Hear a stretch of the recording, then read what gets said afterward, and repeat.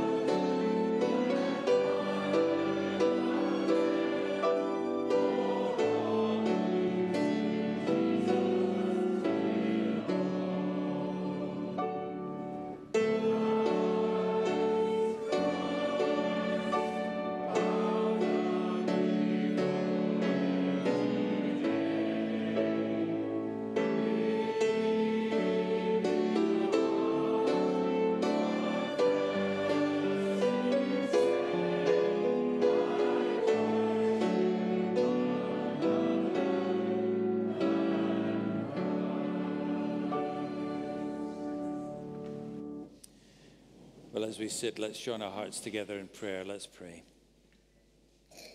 O Lord, God of our fathers, and our God also, how gladly we bow in your presence, and how gladly we acknowledge you to be the God and the Lord of all. We praise your name through Jesus Christ, your Son, the one in whom you've revealed yourself to us so perfectly, so completely, in the extraordinary beauty, in the humble power, in the self-giving authority that is of your very being, so that in him we've seen you as you truly are, the God of grace, the God who loves, the God who saves us from the mess, from the misery of our own sinfulness, and the God who grants us a place in your own holy family of faith. Father of the fatherless, you set the solitary in a family. And we praise you, Lord, for your mercy, which is a marvel in our eyes, and in which we rejoice and are glad, and praise your holy name. And so we ask you, our gracious God, to grant us in our lives such a portion of your Holy Spirit to indwell us and to guide us and to lead us day by day, that we may be those who honor and who never dishonor you, our Lord and our God. And so, O Lord, who declares your mighty power most chiefly in showing mercy and pity, mercifully grant unto us such a measure of your grace that we, running the way of your commandments, may obtain your gracious promises, and so be made partakers of your heavenly treasure. Through Jesus Christ our Lord. Amen. Amen. Well, we have a baptism this morning. Indeed, we have two baptisms this morning. And we're going to be baptizing Iona and Dion Walker. And before we come to that, let me just explain a little bit what that means and what it's all about. Listen to the words of the institution of the sacrament of baptism as they're delivered to us by the Lord Jesus Christ. As he had risen from the dead and was about to ascend to the right hand of the Father on high, he said this to his disciples: "All authority on heaven and on earth has been given to me. You go therefore and make disciples of all nations, baptizing them in the name of the Father and of the Son and of the Holy Spirit, and teaching them to obey all that I have commanded you. And behold, I am with you always, even to the end of the age." Now, Jesus is speaking about the fulfillment of a day that the prophets had long looked forward to and spoken of.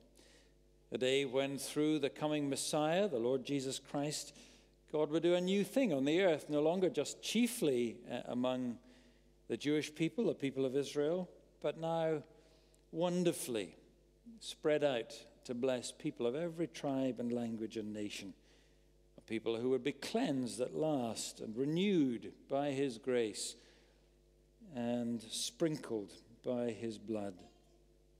Prophet Ezekiel spoke of that day and said, "I will sprinkle clean water on you in that day, and you shall be clean. And I'll give you a new heart, and a new spirit I will put within you and cause you to walk in my statutes."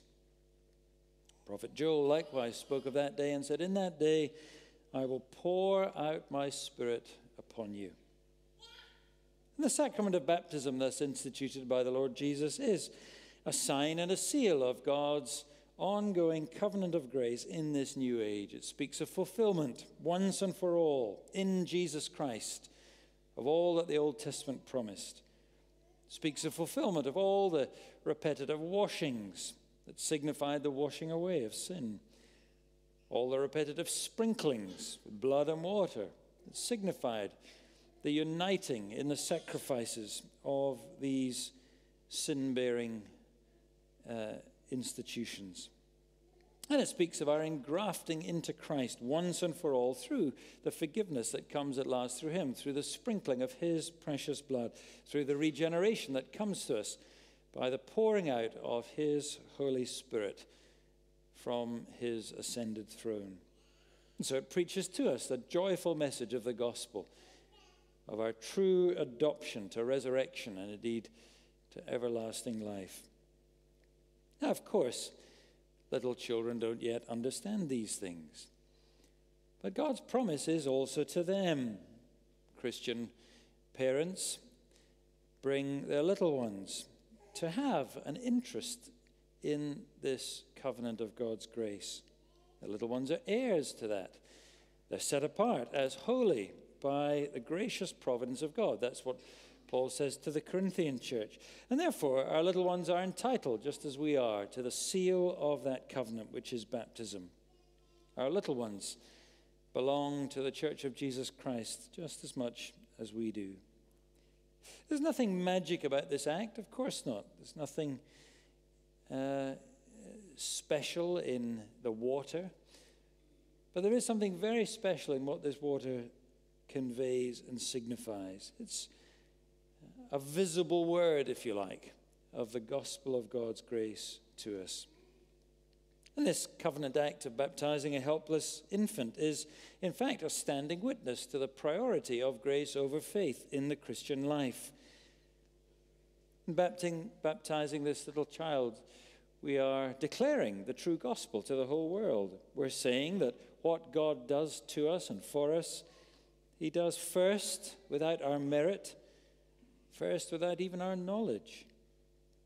In baptism, perhaps more plainly than anywhere else, we see that God commends his love towards us, as the Apostle Paul says, in that while we were still without strength, while we were still sinners, while we were still enemies, Christ died for us. And so in the gospel, God's word of grace comes to us freely, without waiting for a response first on our part. And yet, of course, the gospel word never comes to us without also calling for a response, a real response on our part, the response of the obedience of faith. And so this word that we proclaim today in baptism isn't ever a word that can be treated lightly. It must be taken seriously. It calls for real faith. It calls for real trust. In due course, of course, from these little ones themselves as they grow up in the nurture and the admonition of the Lord. But also from us as Christian people and as Christian parents and as a Christian church. God has promised great and gracious things to us. And we must take him seriously by bringing up our little ones in trust, not in fear and in trembling, but entrusting our little ones to the Lord, bringing them to him, and doing as he commands us, to bring them up in the discipline, the nurture, the instruction of the Lord, and in the example of the way of faith.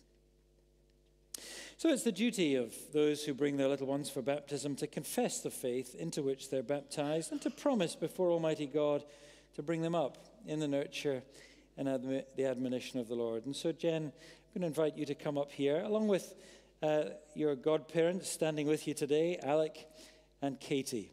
We're going to stand with you and with Iona and Dion and proclaim with you your faith in the Lord Jesus Christ. These little ones, as you know, will depend chiefly on you under God for all the help and for all the encouragement that they need, just as they depend on the rest of us, and all in this fellowship of faith, to show them the way of the Lord Jesus, and to pray for them, and to instruct them, and to bring them up in the way of our Lord. So I'm going to ask you all, on behalf of the congregation this morning, do you promise, depending on divine grace, to teach these little ones the truth and the duties of the Christian faith, and by prayer and precept and by example, to bring them up in the nurture and in the admonition of the Lord? Do you then agree that you're bringing these little ones, placing them into the hands of the Lord Jesus, and asking him to help you every day as you seek to follow him and as you seek to show these little ones the way of the Lord? Let the congregation stand, because all of us here, and very especially today, have a very important responsibility for these little ones. We're called to play our part in their nurture. We're called to play our part in supporting Jennifer as she seeks to live out her faith with these little ones. And so, as a mark of our solidarity, we're standing together this morning. So who's first? Going to be Dion first. Reverse order. Dion. I baptize you in the name of the Father, and of the Son, and of the Holy Spirit, and the blessing of God Almighty, Father, Son, and Holy Spirit, be upon you and remain with you always. Amen. Now, Iona, I baptize you in the name of the Father, and of the Son, and of the Holy Spirit, and the blessing of God Almighty rest upon you now and always. Amen. The Lord bless you both and keep you. The Lord make his face to shine upon you and be gracious unto you. The Lord lift up his countenance upon you and give you peace. And as we stand together, let's join our hearts together in prayer. Let's pray.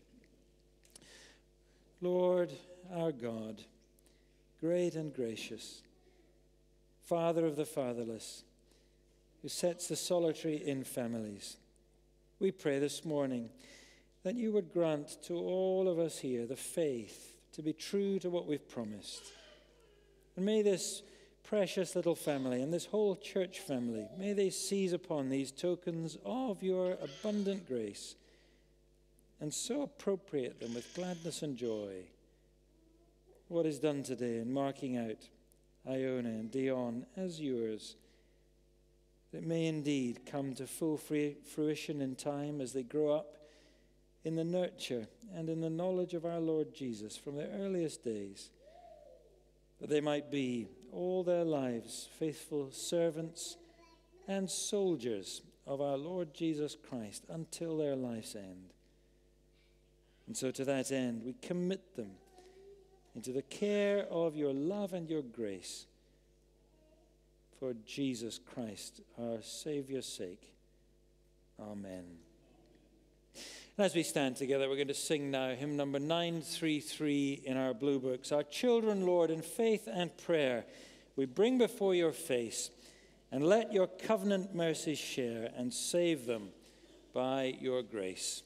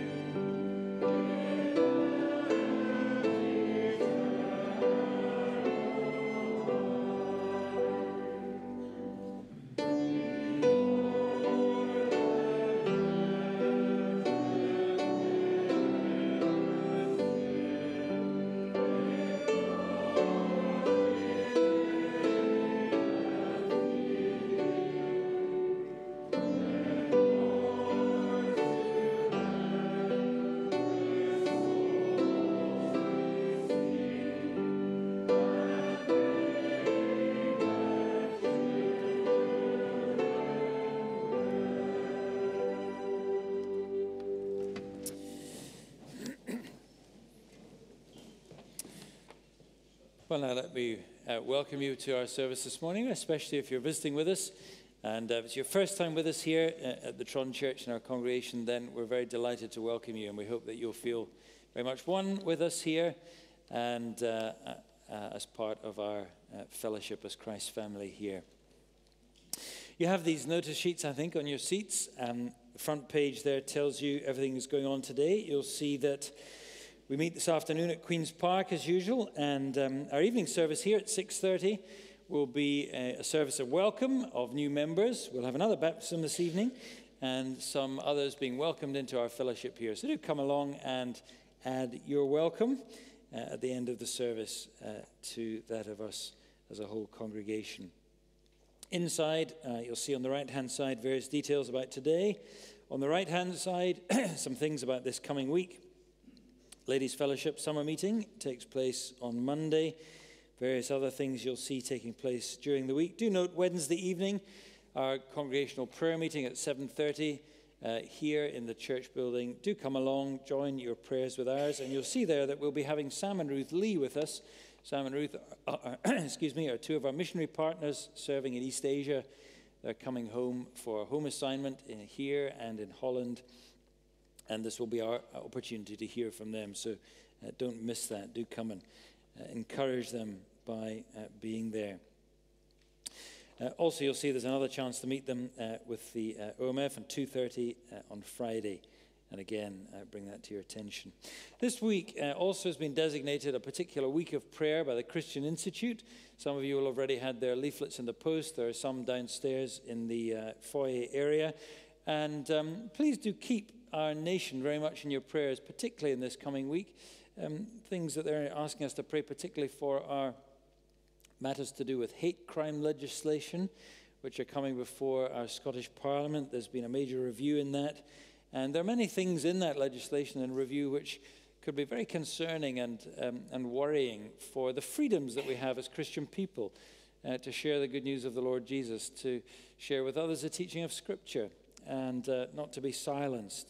There are also some very concerning things relating to the aggressive pushing of the transgender agenda.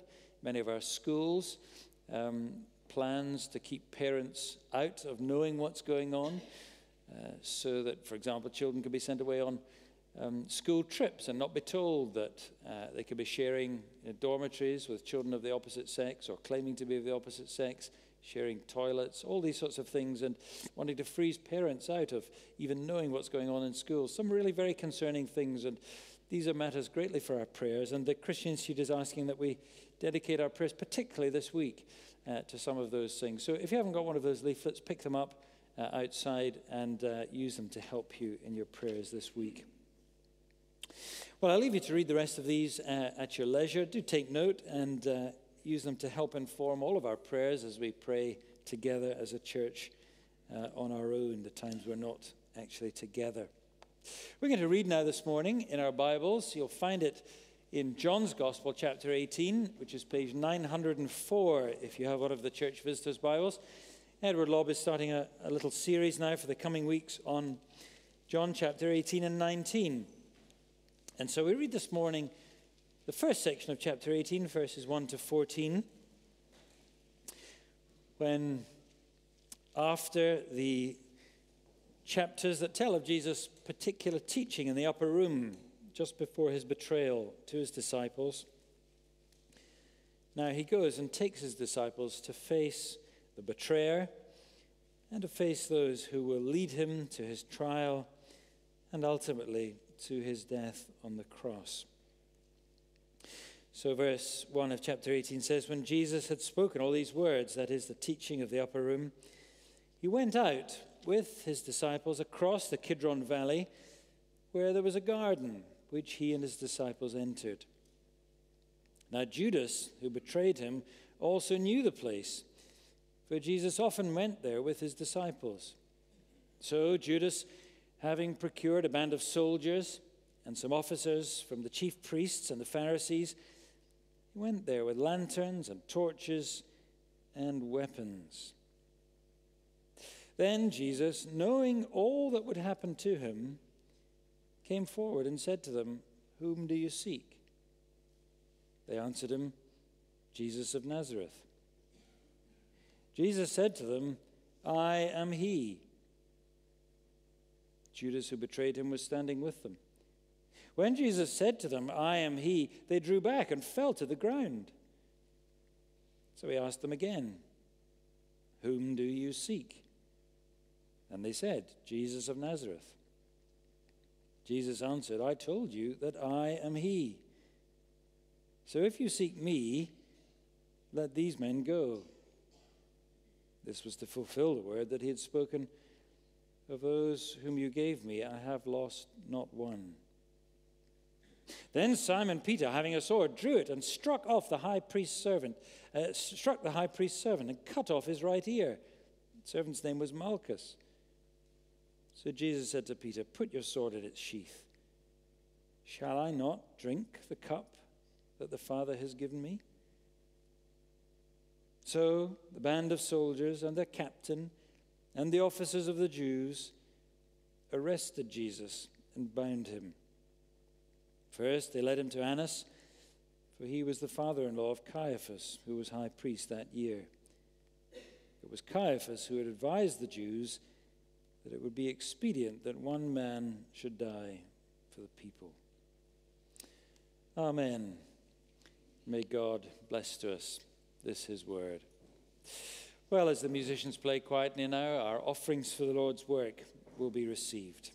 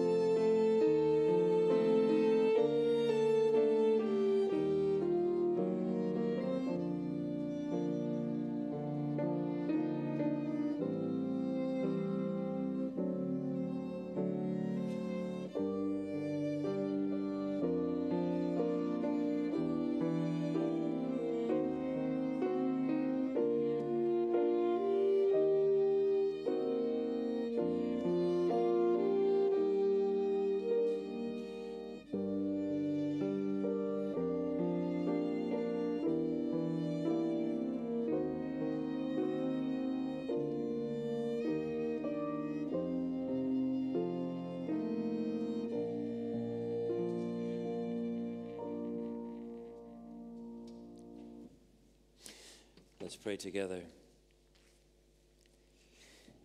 Our Heavenly Father, we come before you as a family, as a group of your people here, worshipping right in the heart of the city that we know and that we love. And we're grieved, Lord, by the news that has brought our city into the headlines once again with this awful fire just down the street there, this School of Art, once again burning to the ground, such an important, iconic building for so many in this city, not least some of our own students who study there. We're so grieved for this loss. Yet, Lord, we are greatly thankful that none perished in the fire, none seem to have been injured. We thank you for that, even as we ask you for comfort and for help for all of those who've been greatly affected by it. We pray for the ensuing difficulties that there will be for the authorities that have to oversee that, the inevitable investigations that there'll be as to why such a thing happened again. And yet, Lord, we ask that in a tragedy like this, when people are inevitably asking questions, why should these things happen? And as with all such events, it would turn our questions to the deeper questions, whose answers alone can explain not only this, but every evil thing that happens in our world, every calamity, every tragedy in our own personal lives, which is ultimately the sin, the wickedness, the rebellion against you, against your rule, that is so deep and intractable in the human heart, in every place, in every city and nation, in every part of this whole world.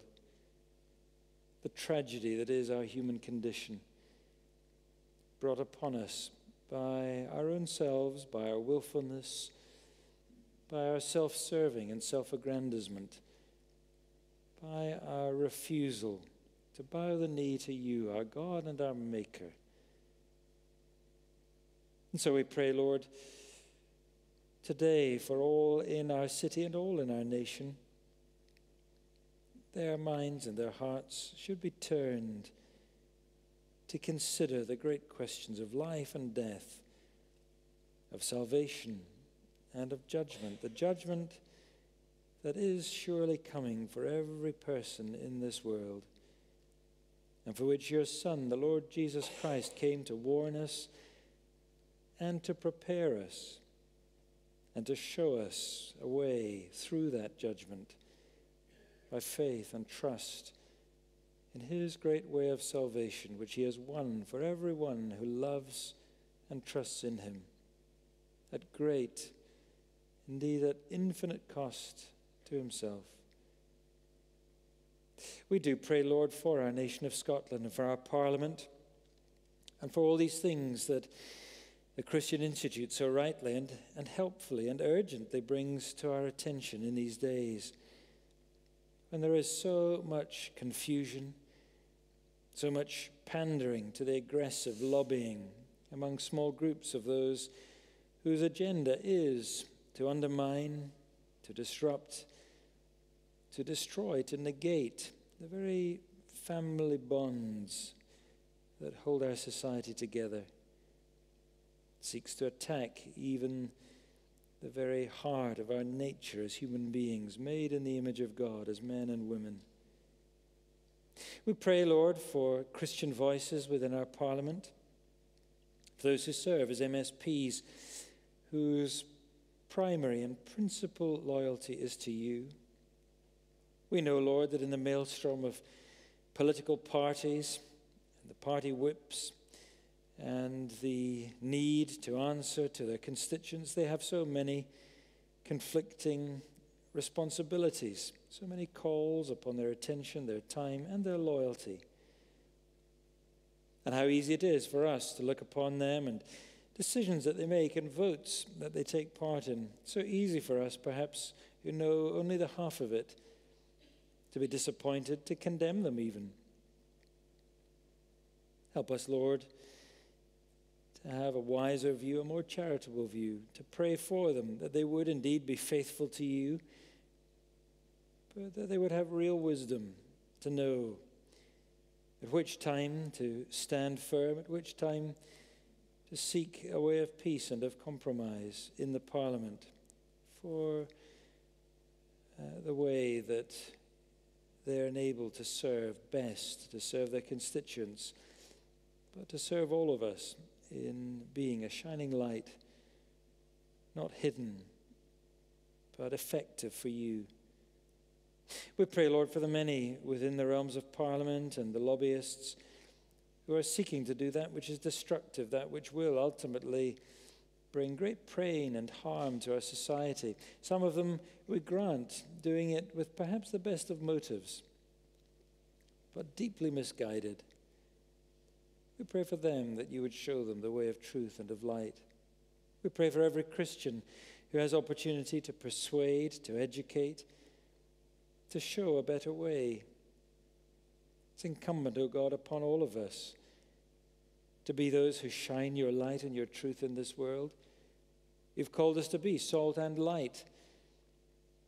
Sometimes that must mean that we are despised and disdained. Let that not be for our attitudes, which might be wrong, for a misplaced haughtiness or arrogance. Let us be scorned and hated for standing as our Lord Jesus Christ did, humbly, honestly, lovingly for the truth, never harshly, hatefully, or scornfully. How much wisdom, Lord, we need to be a people who shine your truth in this world so that it might be seen for what it is, glorious and wonderful and bright and beautiful, and not niggardly and negative and condemnatory. We need your Holy Spirit, Lord, so greatly, filling our hearts and our minds with your truth, a truth that teaches us not only what is right, but which shows us the way and the manner of doing right and being right. These things are so hard for us, Lord, because our hearts also are hard and sinful. And that's why we need your word so greatly, so constantly, so near to us, to point out to us our faults, to bring us again to the place of penitence, saying sorry for our many failings and our faults, and seeking your forgiveness, and once again, seeking the fresh filling of your Holy Spirit, who alone can lead us in the way everlasting and can lead us in that way so as to be those who shine the light of our Lord Jesus Christ, who are like him. You have called us, Lord. You have purposed before the very dawn of this world that your love should be born in our hearts, and that you should lead us to be conformed to the image of your Son, that we at last, when we see him as he is, shall not only see him, but be like him. And so our prayer today is that you would help us this day to be that bit more like him, and for your word to lead us in his way. And in this coming week, for us, Lord, in our places of work, in our colleges or schools, in our homes and families, with our neighbors, with all with whom we come into contact, we should have about us the aura of the Savior himself, the one who, when he proclaimed his name, caused people to bow down, to be upon their knees. Such was the power and the glory and the beauty of his presence. So help us, Lord, as a church in the heart of this city. Help us as your people throughout this city and beyond, in all that we do, whatever we say, and wherever we are this coming week. Grant us, we pray, the beauty of your presence, that we might show others the wonders of your love. For we ask it in Jesus Christ, our Savior's name. Amen. Well, before Edward comes to preach to us now, we're going to sing again number 410 in our blue hymn books. This lovely hymn by Timothy Dudley Smith, a purple robe, a crown of thorns, a reed in his right hand. Before the soldier's spite and scorn, I see my Savior stand. Number 410.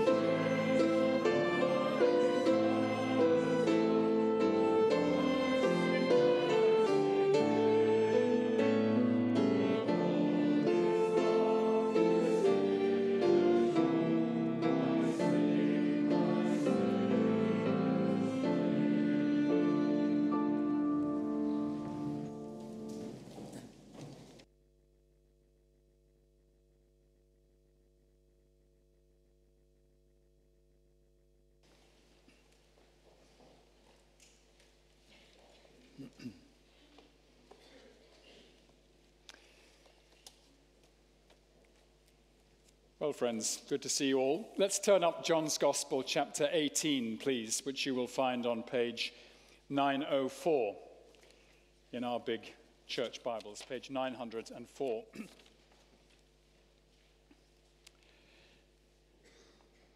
And as Willie mentioned earlier, the plan is for a few weeks to work our way through the 18th and 19th chapters of John's Gospel. And I've chosen these chapters because they take us to the first of the two most important events in the history of the world, which are the death of Christ and the resurrection of Christ. It's perhaps rather surprising that the two most important events in world history should take place in a period of less than 48 hours. But it's the truth, and the Bible bears powerful testimony to it. Now, I'm giving to this series the title, The Truth Behind the Facts. And what I mean by that is that the life of the world, the life of everything going on around us, is full of facts or actions. Things happen, people act in certain ways, and they do various things, but it's not always obvious what those facts mean or what those actions mean. For example, you might one day see a man walking briskly down Bath Street, but you can't tell just by looking at the man what his action in walking down the street means.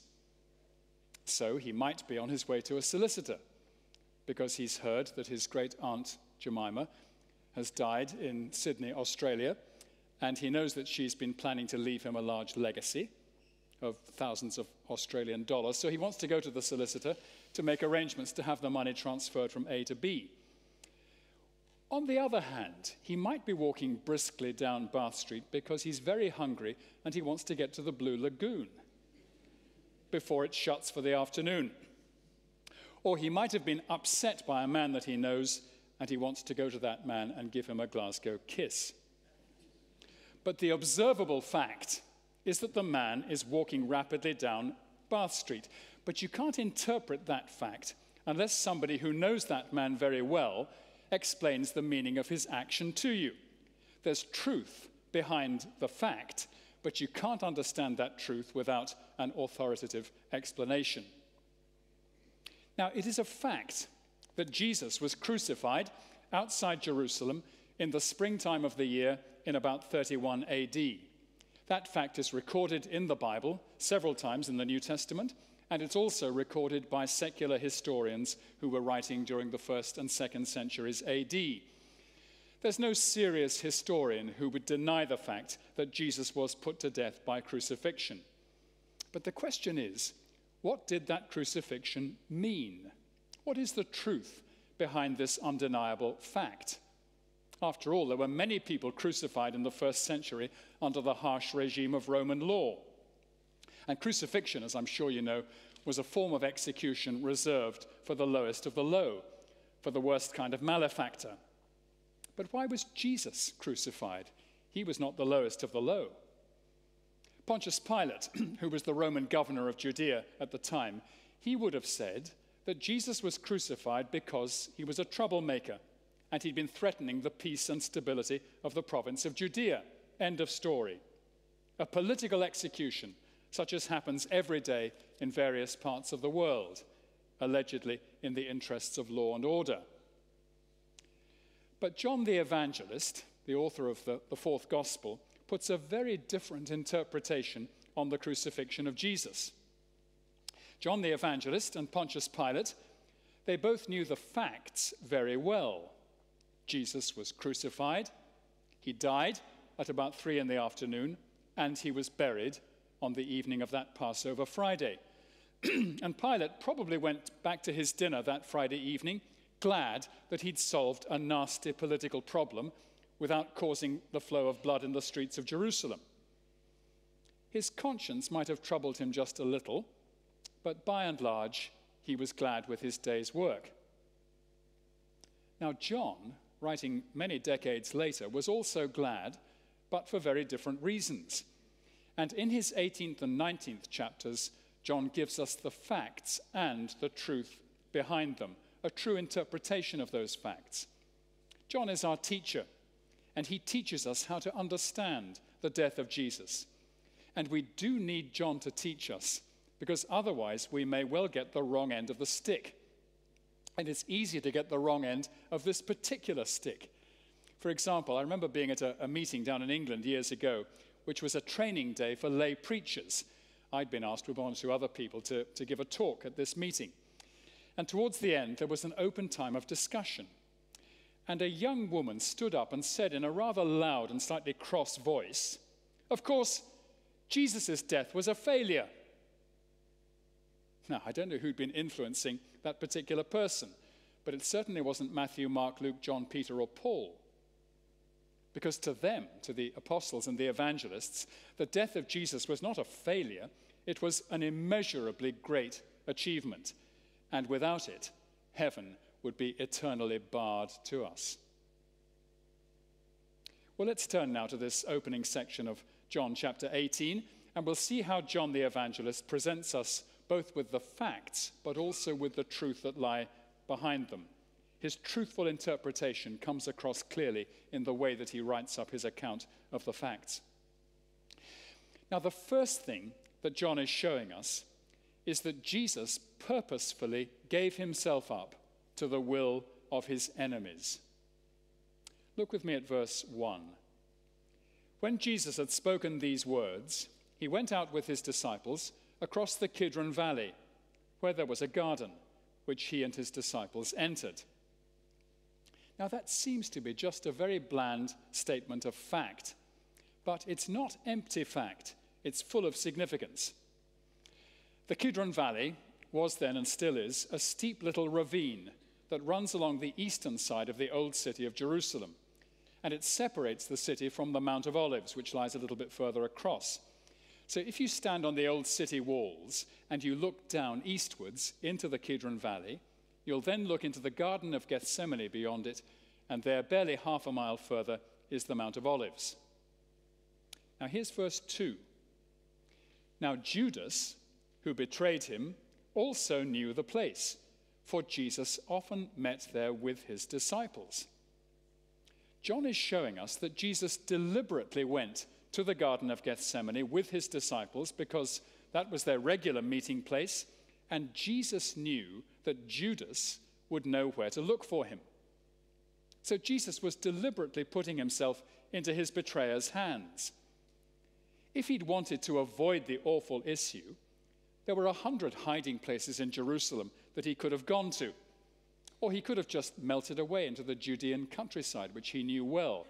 Or he could have gone northwards 50 or 60 miles to Galilee, where the authorities would not bother to look for him.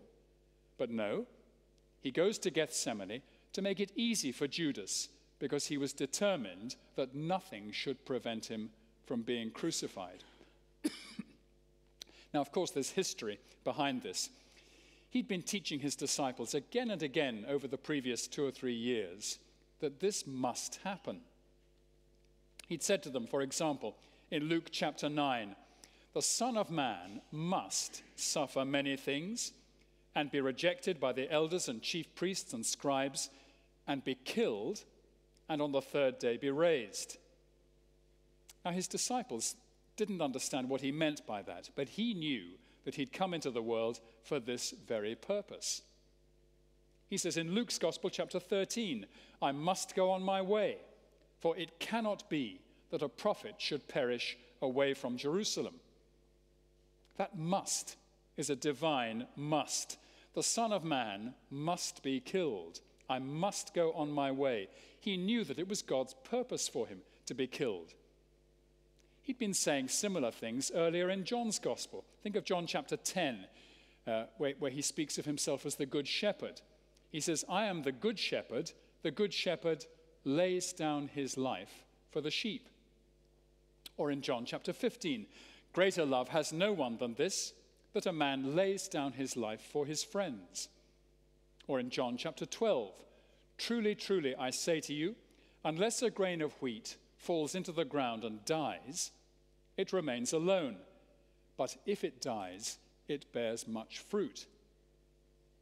Wouldn't it be strange if Jesus, having often emphasized that his destiny is to die, should shrink back and change his mind when the moment comes?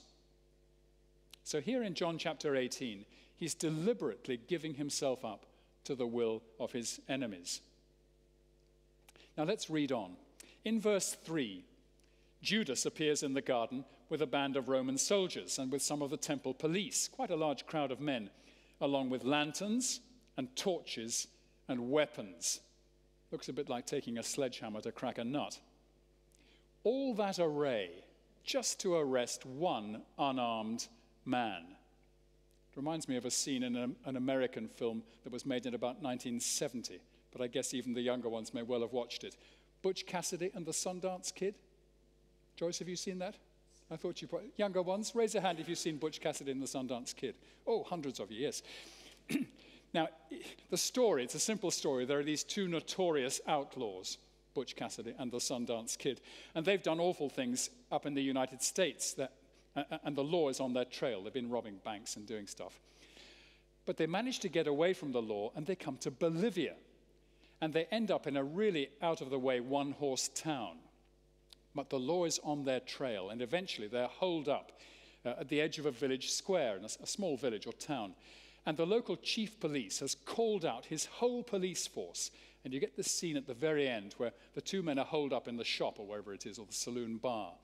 And all these other men, each one armed with a rifle, creeps up onto the roofs of the houses, and they're ready. And somebody comes up to the chief of police at the last moment and whispers something in his ear. And the chief looks astonished, and he says, "Dos hombres, dos," that's Spanish, which I think means 2 men, only 2 men. Have I brought out my entire police force at great expense just to deal with 2 men, 2 brigands? Look at verse 3 again. Soldiers, a band of Roman soldiers, the temple police, lanterns, torches, and weapons. But Judas had greatly overestimated the difficulty of capturing Jesus, because look at what happens next. Verse 4, then Jesus, knowing all that would happen to him, came forward and said to them, "Whom do you seek?" He comes forward. He steps out of the shadows. He approaches them. He takes the initiative to speed up what was certain to happen. And did you notice that telling phrase there in verse 4? Knowing all that would happen to him. He wasn't surprised. He wasn't caught off guard. He knew the end from the beginning. And here he is, facilitating the process. Then he says to them, "Whom do you seek?"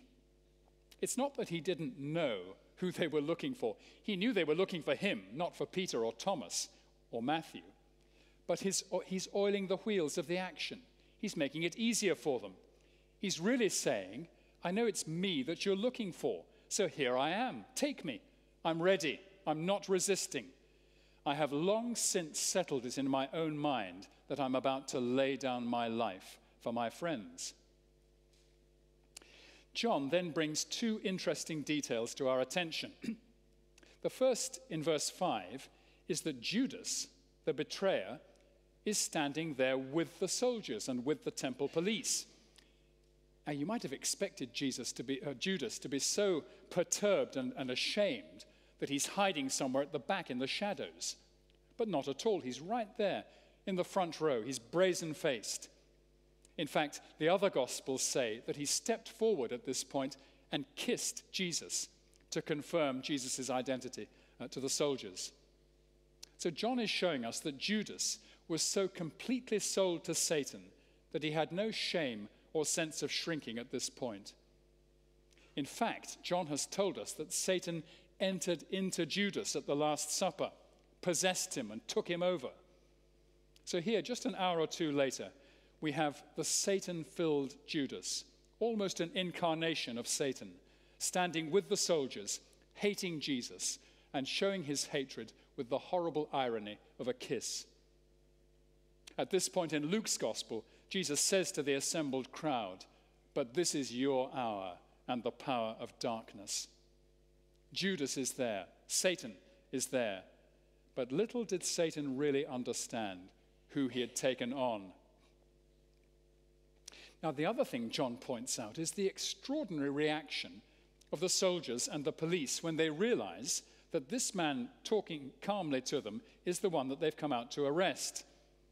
Normally, anybody they'd be trying to arrest would be fighting like a wild cat or trying to run away at top speed. But look at verse 4. Whom do you seek, says Jesus. Whom do you seek, says Jesus. They answer him, Jesus of Nazareth. And he then says to them, now this is the literal translation, I am. And verse 6 tells us that when Jesus says, I am, they drew back and fell over each other and fell to the ground. Now, John doesn't spell it all out, but his meaning is clear. These men fell to the ground because they felt the force of the divine name, because the name I am is the name of God, which he revealed to Moses at the burning bush. So here is this calm, majestic, indomitable figure telling them that he was God incarnate. But this name I am, which we sometimes translate Jehovah or Yahweh, it's not simply God's way of identifying himself. It carries a further powerful implication. In the book of Isaiah, God frequently refers to himself as I am or I am he. But he often adds other phrases. So he says, I am he, and besides me there is no other. I am the first and I am the last. Who is like me? Turn to me and be saved, all the ends of the earth, for I am God and there is no other. So that name I am proclaims not only the identity of God, but the uniqueness of God, the fact that he brooks no rivals. With that name, he challenges every false god, every pretend god in the universe. There is no other God besides me. That's what he means. He's echoing the first of the 10 Commandments. And when Jesus says, I am, he is summing up the central message of John's gospel, which is that Jesus is God incarnate. There is no other. He's the only Savior. And when his enemies here in the Garden of Gethsemane, when they fall back and fall over each other, are we not seeing a foretaste of what the Apostle Paul writes about in 1 Corinthians 15, when he says, for Christ must reign until he has put all his enemies under his feet. Here in the Garden of Gethsemane, we have a glimpse of the King in his majesty, before whom every knee in the end will certainly bow. It's better to bow now in love and gratitude than to be forced to bow in shame and disgrace on the day of judgment because we've refused to submit to him when we had the opportunity. I am. It's a self-revelation, but it's also a command. Now let's come back to verse 7. Again he asks, whom do you seek? And again they say, Jesus of Nazareth. And Jesus answers, I told you that I am. So if it's me you're seeking, let these men, that's the 11 apostles, let these men go. Now again, he's hastening the process.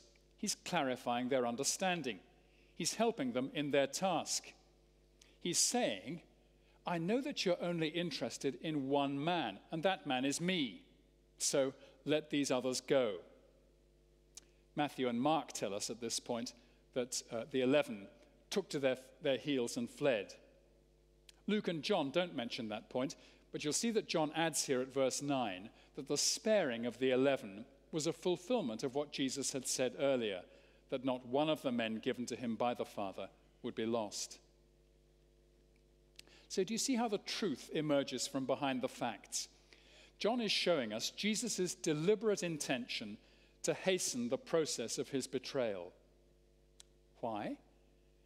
Because Jesus has always known that this horrific crisis had to be faced and had to be got through. It was the price of our salvation. It was a price that had to be paid. If he had sidestepped the agony and the crucifixion, there could have been no forgiveness of sins for us and no hope of eternal life. Everything would have been lost. He was purposefully giving himself up to the will of his enemies. But it wasn't only the will of his enemies that Jesus was submitting to. And this brings us to a second point, and that is that he was deliberately submitting also to the will of his Father. The will of his enemies was malicious and murderous, but the will of his Father was deeply merciful. Let's pick up the trail. Just look at Simon Peter's impulsiveness at verse 10. He draws his sword, he strikes out at the high priest's servant Malchus and cuts off his right ear. All done in just a moment. So loyal, apparently. And yet, how disloyal Peter was about to be in verse 17. But it's Jesus' reply to Peter in verse 11 that tells us what Jesus' agenda really is. Put your sword into its sheath, Peter. Shall I not drink the cup that the Father has given me? He's saying to Peter, not that way, not like that. Are you trying to prevent me from doing what I must do, the thing that I came to do? It's very similar to what Jesus had said to Peter a year or two previously. Get behind me, Satan. You don't have in mind the things of God, merely the things of men. Look again at verse 11. He's saying to him, Peter, you are trying by violence to stop me from doing what I have to do. But I am determined, Peter, to drink the cup that my Father has given me. Now, what is this cup? It's a strange idea, the cup that the Father has given him. If fathers give their children a cup of something to drink, normally it's something pretty wholesome, isn't it? Even if it's just water or weak tea or Diet Coke. But this cup, which the Father is asking, in fact, commanding his Son to drink, is nothing less than the cup of God's anger poured out against human sin. Now, there's a lot of Old Testament background behind this, but I just want to give you one example of it. Again, in the prophet Isaiah. In Isaiah chapter 51, God is telling his people that he has punished them fiercely for their sins. He has sent them into exile, and through the long years of exile in Babylon, he has chastised them for their rebellion against him. And in chapter 51 of Isaiah, the Lord brings them great comfort, and he tells them that their punishment is now over. I'll quote, "Thus says the Lord your God, who pleads the cause of his people, behold, I have taken from your hand the cup of staggering. The bowl of my wrath you shall drink no more." So God is saying to his people that he's exhausted his anger against them. How? By sending them into exile to Babylon back in the 6th century BC. But now their exile is over. They can return to Jerusalem. They have drunk the cup of God's wrath. But when Jesus came, some 600 years later, his task was to drink the final and most toxic cup of God's anger, God's righteous anger poured out on the whole human race because of our endemic rebellion against him. That cup of God's wrath back in the 6th century BC was partial and temporary and limited. But the cup that Jesus had to drink on the cross was the ultimate poison chalice. It was the full expression of God's indignant anger, God's fury, as Paul calls it, against our sin. Our sin in choosing autonomy and self-rule rather than choosing the loving rule and leadership of our Heavenly Father. So Jesus is saying to Peter here in verse 11, don't try to stop me, Peter. These events, dreadful as they are, have to be played out. How can I not drink this cup that the Father has given me? I came for this very purpose, you foolish Peter. If I don't go to the cross, if I don't, in my own body, bear the death-dealing anger of God against the human race, there is no salvation for humanity. I have to go through with it. Don't stop me. It's the reason why I came. The Father loves the world, and I love the world, and that's why I'm going through with this. Well, friends, how can we respond to this passage? Let me suggest two appropriate responses for us. The first is, let's be reassured. John writes these things to assure us of the truth. The truth behind the facts is that the death of Jesus was not a failure, nor was it a random act of murderous violence. John is showing us how Jesus deliberately, knowing, as verse 4 puts it, all that would happen to him, stepped forward and handed himself over to his enemies. Perhaps you turn back with me a few pages to chapter 10 in John's Gospel. John chapter 10 and verses 17 and 18. Here we have the Good Shepherd passage. And Jesus is the one speaking here. And in verses 17 and 18, his words give us a further reassurance of his complete mastery over the whole situation. So verse 17, for this reason, he says, the Father loves me because I lay down my life, he means willingly, I lay down my life that I may take it up again. No one takes it from me, but I lay it down of my own accord. I have authority. I've been authorized by the Father. I have authority to lay it down, and I have authority to take it up again. This charge, this commission, I have received from my Father. Aren't those words masterful and magnificent? Who is in charge? No one takes my life from me. I lay it down of my own accord. My Father has charged me to do this, but I do it willingly, purposefully. So friends, let's be reassured by this. We often need reassurance because we're fragile little things. Our faith needs to be regularly reassured. We need reassurance just on the human level of life, don't we? Think, for example, at work. We often need reassurance that what we're doing is at least a reasonably good job. If the boss says to you, once you've put a lot of effort into something, if the boss says to you, well done, you've handled that situation really well, it makes you feel better, doesn't it? You feel better about your position and your prospects. In marriage even, we need to have reassurance, don't we? If you're a married man, you probably say things sometimes to your wife that you regret afterwards. Isn't that right? Nasty words occasionally, which produce a chilly kind of atmosphere in the kitchen. And then you feel rotten, don't you? You feel bad about yourself. And you go to her with your head hanging low, and you say to her, I'm sorry for being a complete pig and a total rat. Do you still love me? And she says to you, of course I do, you ninny. Now, if we need reassurance on the human level like that with our relationships, we also need it with the most important relationship of all. That's our relationship with the Lord, our everlasting relationship with him. Because we're fragile people, we sometimes think, am I loved by the Lord? Am I eternally saved? Has the death of Jesus really opened up to me the doorway to heaven? And John's account of the final hours of Jesus before his death is written to reassure us of the clear-sighted, masterful, purposeful way in which Jesus submitted both to the murderous will of his enemies and to the merciful will of his Father. So let's be deeply reassured. In fact, one of the main reasons for coming to church regularly and for reading the Bible story over and over again is to be reassured of the truth of the gospel. It's because we're fragile people that we need to come here frequently. If we stay away from the Bible, if we stay away from church, our faith and our understanding flicker and burn dim. But to keep on regularly drinking in the truth of what Jesus has done for us, to keep seeing his wonderful, purposeful action, is to have our reassurance built up over and over again to a point where finally nothing will shift it.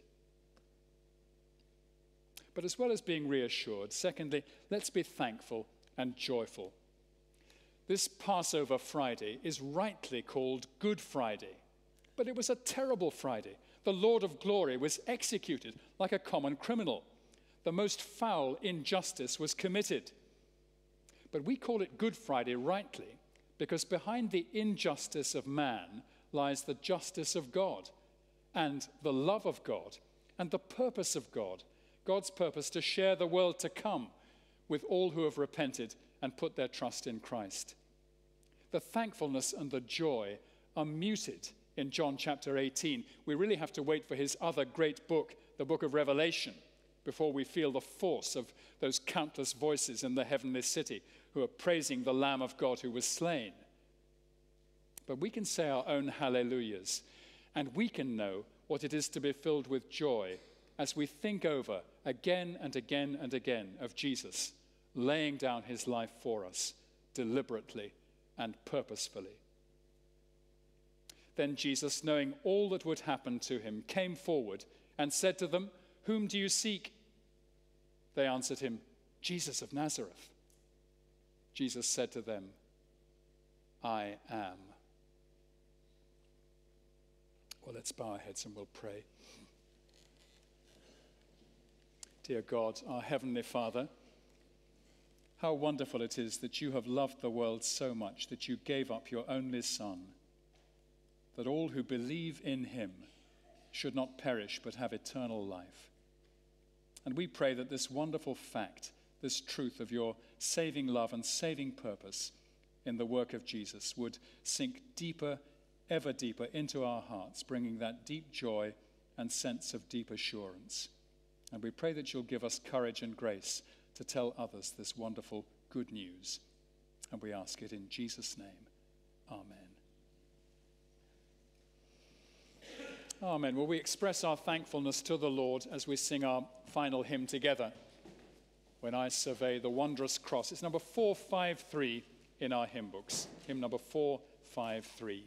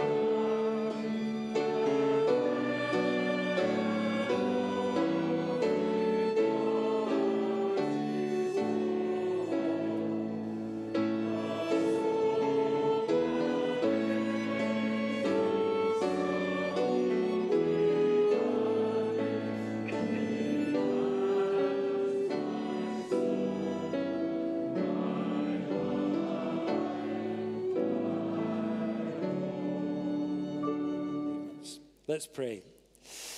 May the grace of our Lord Jesus Christ and the love of God the Father and the fellowship of the Holy Spirit be with you all. Amen.